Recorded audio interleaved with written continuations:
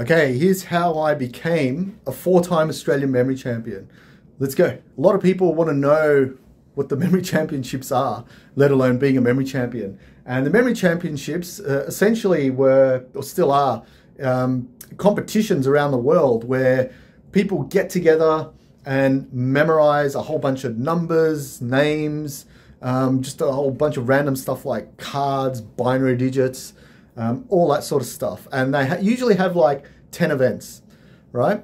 They had one in Australia, or we've had it for many, many years. And I was fortunate enough to win it 4 times. Now, it didn't happen straight away that I won 4 times. In fact, I tried for so many years, 6 long years, to try and get to number 1. Never happened. I kept failing. Most of the times I came second. I was memorizing more than anyone else, but I kept coming second.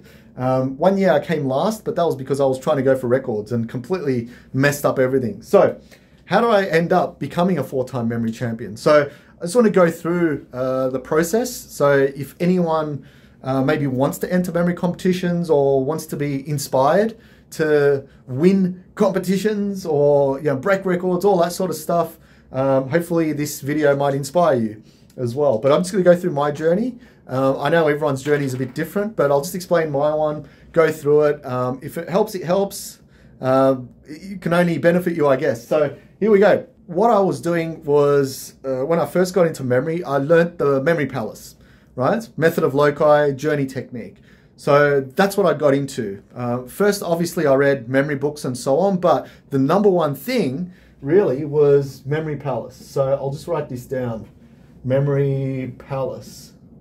Can't even write it down, that's an R, right? So I was doing the memory palace. Now, what the memory palace allowed me to do was cover all the 10 events, essentially. Well, one of the events was remembering names. You really don't need to use a memory palace, but the memory palace allows you to remember a very large amount of data, right? Very, very quickly.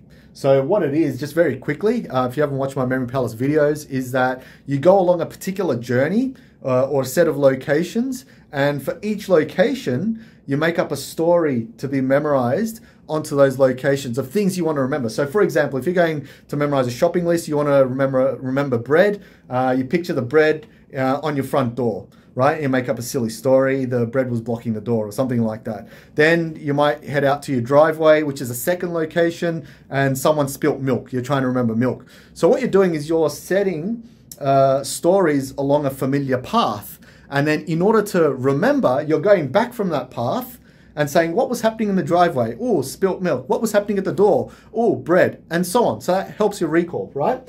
Now, you can have hundreds of these locations, right? You can walk down the street. You can have hundreds of them. I've got thousands of them, right? I've got, say, 300 just walking down the street, going into petrol stations, going into, McDonald's, going into so many different areas, right? But it's all in order, and they're all in spreadsheets, right? Because I'm not silly enough to just remember them and keep them in there, right? Always record your locations, kiddies. So memory palace, that's the first thing, that very, very important.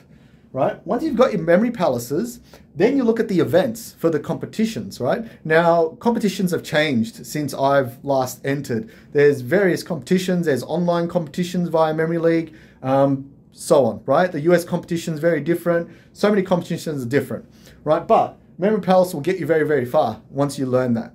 So once you learn the Memory Palace, then you're going to look at, okay, the events, are there random words? Most of the times there's random words, numbers, and so on.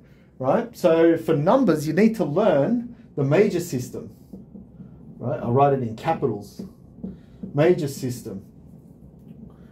Right? What this system is a way to remember numbers using a phonetic system. So for example, 1 is a T, 2 is an N. So if you've got the digits 12 together, then essentially you can make up a word tin, right? Or tan, so on.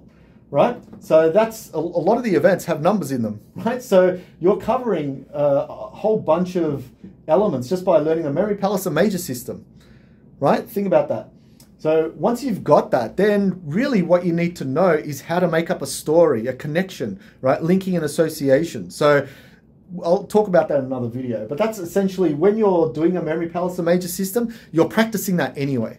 right? Most of the time for Memory Palace. So you got the events. If you know what the events are, then you start practicing the events with these, right? That's like the first level stuff. That's what everyone does, right?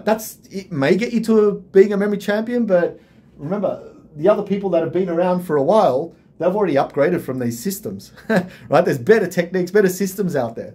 So what you need to look at is, okay, what are the systems people are using? There's things like, if you want to memorize cards, there's, you know, one image per card to memorize, or there's a person action system or person action object or shadow system, or, you know, one image per 2 cards, right? So that gives you 2,700 or whatever combination of cards that you have to memorize, right? It gets complicated, right? It gets complicated. So if you want to be a memory champion, right, what you need to do is you need to get the basics right first. You need to train the basics to see where you're at. What's your benchmark level at, right? If you can only memorize 40 digits in 5 minutes, you're not going to do much, right? But at least it's going to tell you this is where you're starting, right? So that's what I was doing. I was doing the very, very basics, and I did okay. I wasn't the greatest. Gee, there were people memorizing way more than me. But then afterwards, because I was so excited about memory, right? And hopefully this is going to be you,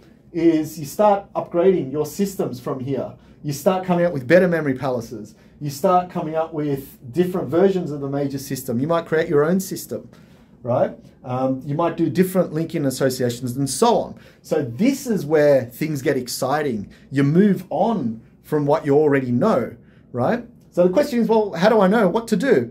Well, here's the thing. If you start training more and more and more, you're going to realize that there's limitations to what you can do with some of these things. So then you'll realize that, oh, I can only memorize X amount. Well, if I start to, you know, double up my memory palaces, or if I put 2 things into one, or if I create a better system here, or if I memorize 1,000 images, I'm going to memorize more. So that's when you get into a higher level. In fact, the more effort you put in here, the less effort you need to put in competitions. Right? Think about that. I'm going to say that again. So the more effort you put in, the more pre-memorization you do, the more you set yourself up, right? It's long, it's hard, but the more you do that, then the easier the competition gets. And you're not going to be stuck on the base level. So the goal, if you really want to start winning competitions, if you really want to start getting to the next level, is get up from the base level into the higher levels here. And then once you're at that level, there is another level, right? There's more levels. And that level is essentially analyzing again what you can do and then improving upon that, right? So whether it is creating brand new systems, and you can do that. You don't have to look at the greatest memorizers in the world. Once you understand what works for you, then you can actually, you know, really look at these. And what I do with my clients generally, because I do coach people for memory competitions, is that I do analysis. I do like Google Sheets and look at the whole, you know, we do exercises. So I do a whole analysis of how their memorization is. And then what I do from that analysis is look at, okay, what are the weak points? What are the strong points? And then how can we improve it through various little systems? And it's all trial and error, because I can't just say, look, here's one way that works. You might find, you know, a 12th system out there, right? When you've, you know, done it 100 times. So I guess what I'm trying to say is trial and error works best, because if you find that one system that works for you, man, that's amazing. So this video is going for quite long, but what I'm trying to say is there's multiple levels in order to win a memory championships. And what I did was I did the very basics first. Then from the basics, I moved up levels. And then finally, once I moved up levels, I was fortunate enough to sustain that effort for a long period of time, you know, for many, many years. So that's another point. If you want to be a champion, you're going to be persistent, right? That's the goal, persistence. And you can't just learn a few skills and try and be the best. Be persistent, be open to learning, be open to getting help, because that's what's going to help you, right? Hopefully this video has helped out and inspired all you memory athletes. If you've got any questions, feel free to comment down below, and I'll see you in the next video. Cheers.